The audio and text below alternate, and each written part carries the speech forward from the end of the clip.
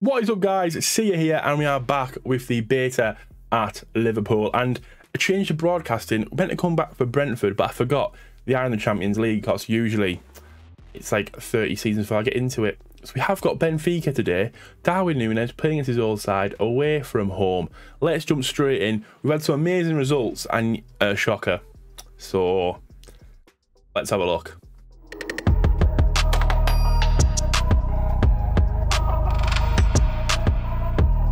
So there you go, as you can see, second in the league with 12 points, joint with Fulham, Man U and Southampton. Very, very weird. We've battered Chelsea, we've battered Arsenal, we lose 1-0 to Brentford. And I'll be honest with you, the same thing happened that happens to Liverpool in real life. Trent bombs up the pitch, which I'm asking him to do, so fair play. Goes straight down that hand side with Rico Henry and put it in, and next thing you know, we are 1-0 down and never ever managed to get back into the game. Chelsea 3-1, a Darwin Núñez hat-trick. Then we went to Crystal Palace 3-0, Darwin Núñez, Carvalho and Luis Diaz. Bournemouth 2-0, Jackson got sent off with Ruben Neves and Darwin Núñez goals, and Arsenal with 2 from Luis Diaz and 1 from Van Dijk. This game has actually made me reassess what we are doing with this team. But what I've done is I've made a second. I went for the 4-3-3 because then you have fullbacks who will stay back with a bit more defensive solidity, and I don't have a massive gap on the wing, so that's an option. But you've also seen what I've done. Somebody left and somebody came in. The same person I was trying to leave last time. We've got the transfer history. Where's the man? John Henderson left for £17 million to PSG. You know, he's 32. He wasn't going to play forever, was he? So he's gone. And we brought in for £60 million Cody Gakpo, who has already hit the ground running. As you can see, 3 appearances, 1 assist, 6.83 rating. I think he will only get better. Well, he was my option as the winging, solution. But you know, very disappointed how we're doing so far. I mean, we smashed people, but a loss against Man U were always absolutely tanked on this game.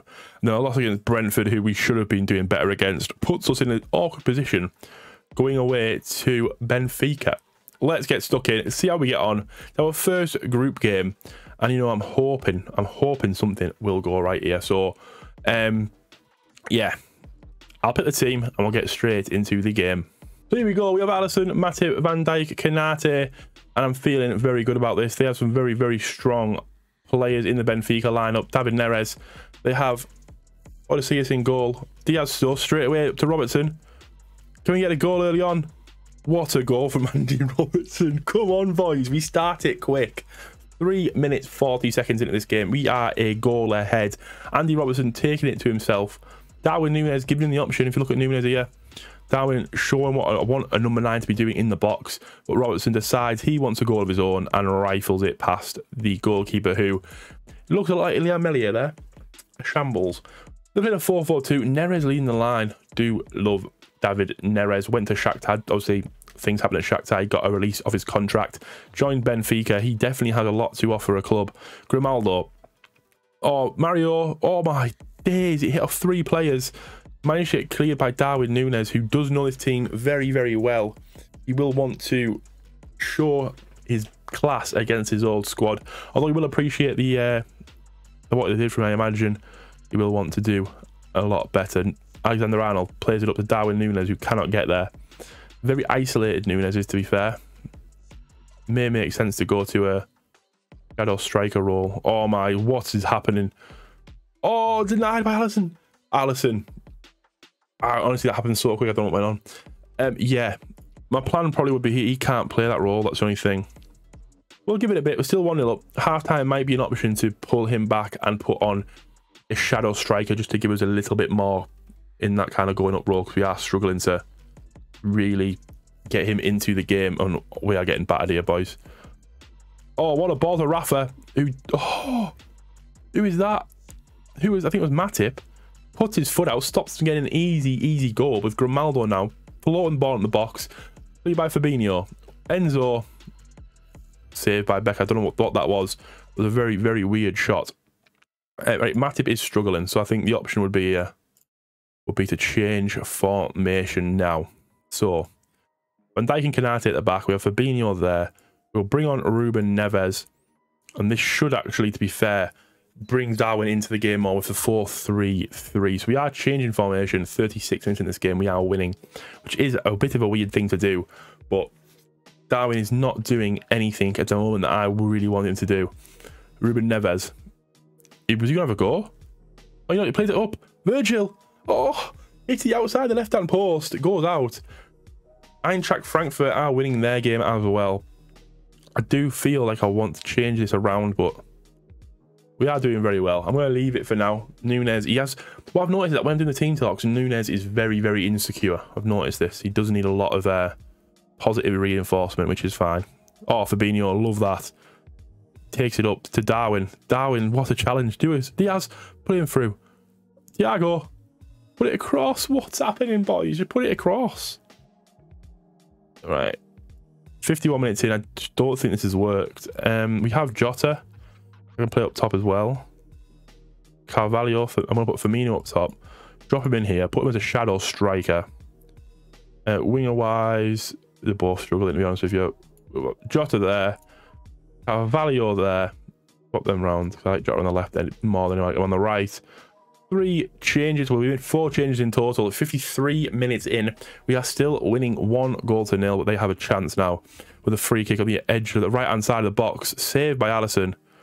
You know, we're not hitting early crosses. We don't need to hit early crosses. I want to play a very compressed, gegenpress type of style here. With Alexander-Arnold, can he get a good delivery? In the mixer, Jackler clears. Nobody attacking the ball there, which is disappointing, but Jota. Carvalho. Back to Jota. Firmino. We had so many. Honestly, on this beta, I've seen so many goal line clearances. So many. Kanate cannot make anything happen. But here we go.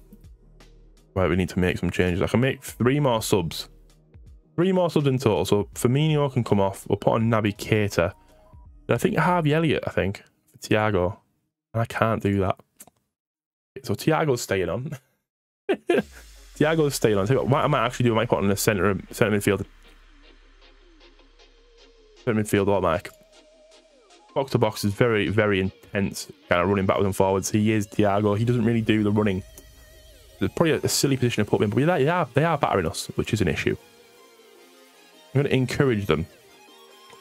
To win this 1-0 is a good result, but we should have won by more, I feel.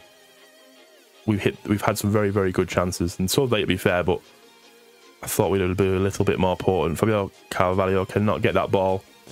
Odysseus runs it up. They are in desperate need of a goal. Nice from Robertson. Jota does a little flick. Doesn't work. Andrea Almeida to Bar. Rafa. Enzo. Oh, they're on the attack now. Draxler puts it in. David Neres scores. It could be offside, and that is just a shambles, man. That is a shambles from what we need to see. They are checking the goal. It could be 1-1.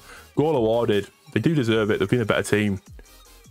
And once again, the curse of the update wreaks havoc upon my Liverpool side. We come off the back of a loss there. A draw isn't the end of the world. We can still qualify fairly easily, I feel. Frankfurt will be a difficult game, but hopefully Red Star Belgrade will be a walk in the park, which now definitely means Hood Gaming's team will absolutely crush me.